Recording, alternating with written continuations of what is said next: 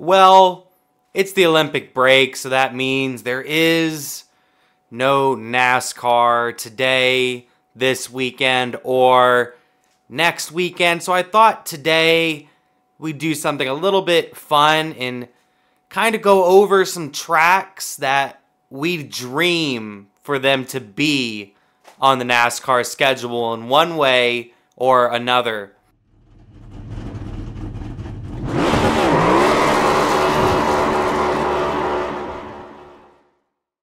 Hello everyone, my name is Kyle, aka Racing Boy Short, and this is my channel where I talk NASCAR news and everything NASCAR. Well, it's the Olympic break, so there's no NASCAR going on right now. I have a couple of videos planned out to kind of fill out the time, I guess you could say, get some conversations started, and this would be a good video for that. If you saw a couple of weeks ago, I made a video which included me talking about the release of the NASCAR Cup Series schedule. It sounded like it was going to be releasing the week after the Chicago Street Course during that week at some point. That didn't end up happening, and I think the last couple of years we've seen this. We've seen the schedule be rumored to be released just to not get released and go weeks, if not months, before it finally gets released. As I'm recording this on July 28th, we still do not have a schedule for next year. So I thought I'd go over a couple of tracks that I've dreamed about seeing on the NASCAR schedule. A couple of these are realistic, and I'd say maybe one or two of them aren't quite as realistic, I'd say. I'm going to name 5 tracks, and I'm going to say this to start with. It's not my top 5. It's not like, oh, this is my 5th favorite. It's my 4th. It's not in any in particular order. I'm just naming 5 tracks I would dream to see on the schedule. Also, let me know down below, what are some tracks that you dream of to see on the NASCAR schedule, whether it's a points race, an exhibition of some sort.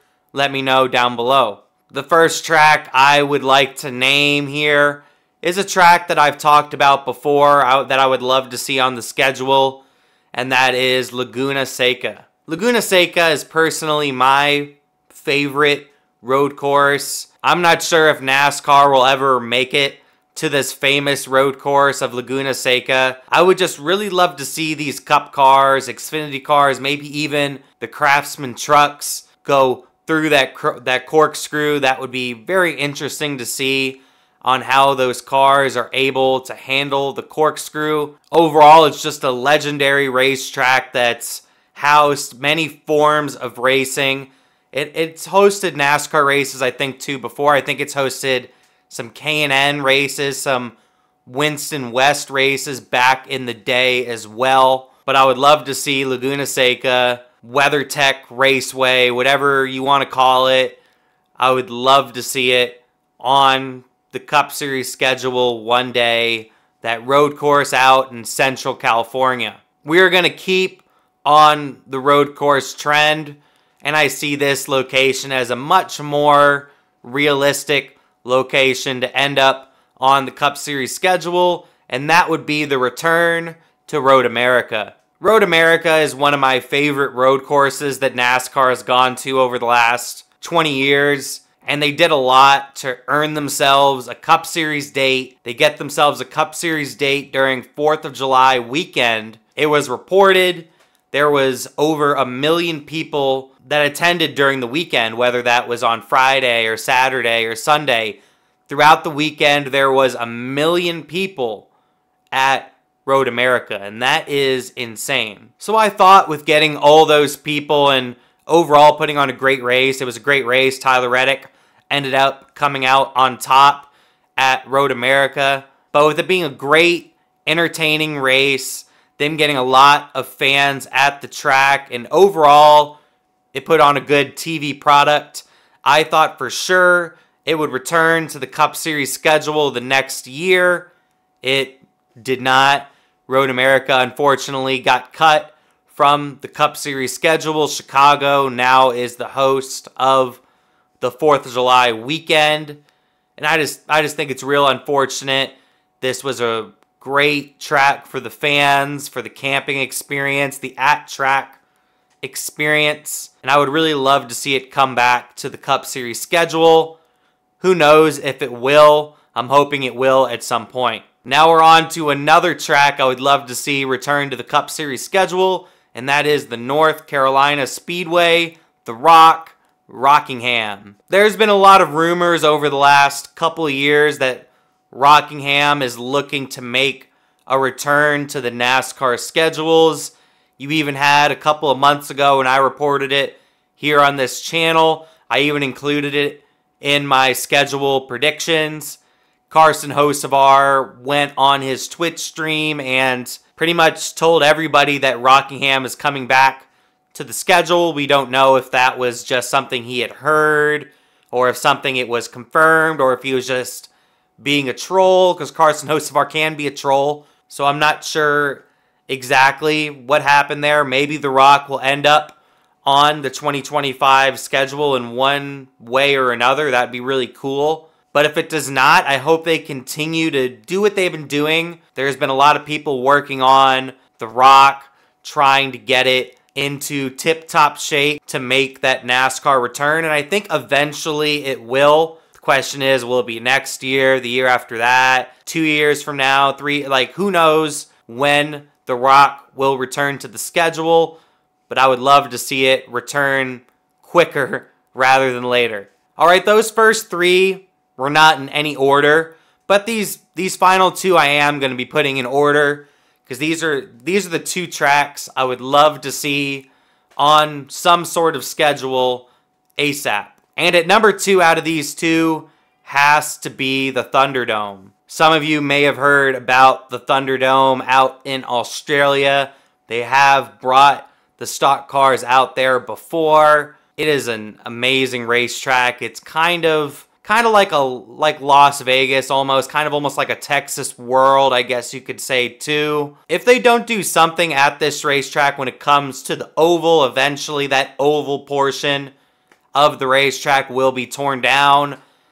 Ever since the years of NASCAR racing on the Thunderdome oval, they have developed a road course which gets somewhat use. But with how popular NASCAR is becoming in Australia, and how popular Australian and Kiwi drivers are becoming over here in the States, I think it's only a matter of time before NASCAR decides to return to the Thunderdome in some sort of fashion, whether that's a points race for a lower series or an exhibition. I really doubt they will do a points Cup Series event, but you never know. But I think especially with this current generation of car, the next gen car, I think that would produce a great race racing at the Thunderdome. A very odd place they built the Thunderdome though. It's on the southern tip of Australia, pretty much staring down Tasmania, around 9 hours from Sydney. A very interesting location in Australia for this huge oval racetrack to attract NASCAR. I would, like I said, I think it is a matter of time before NASCAR returns there, but at the same time, I would not be fully surprised if they just do not ever go back there, because purely of the location the track is at. And now on to the number 1 track I would love to see added to the Cup Series schedule in one way or another, and that is the Nashville Fairgrounds. The Nashville Fairgrounds has a very deep-seated history with NASCAR. It's been around for a very, very long time. It's one of the premier short tracks in America, I would say. And I feel like if you listen to a lot of these drivers' racing stories coming up through the ranks, I feel like almost every driver has one Nashville Fairgrounds experience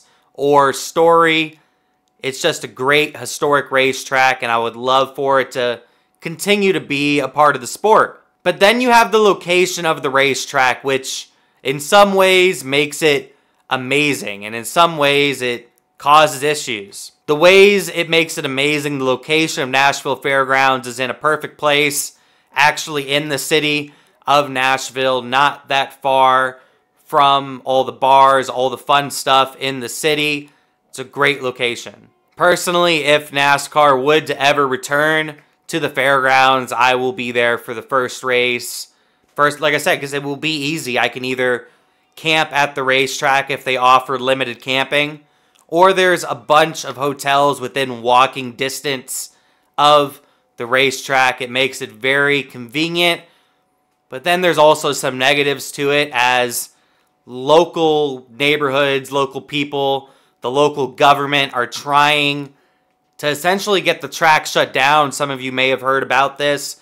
They're trying their best to get Nashville Fairgrounds shut down and, at bar minimum, prevent them from improving the racetrack, because they have plans to improve the racetrack and get it set up to be worthy of a NASCAR event once again. I think out of all the tracks on this little list that I've made here, this could potentially be the track that has their future most up in the air. We do not know what's going to happen with the future of the Nashville Fairgrounds. I hope they don't tear it down one day. I really hope they're able to make the proper renovations. That way NASCAR, whether it's the Cup Series, Xfinity Series, the Truck Series, can return to the Nashville Fairgrounds. It's such a historic site for NASCAR. It's always produced great racing, no matter what sort of car goes onto that racing surface.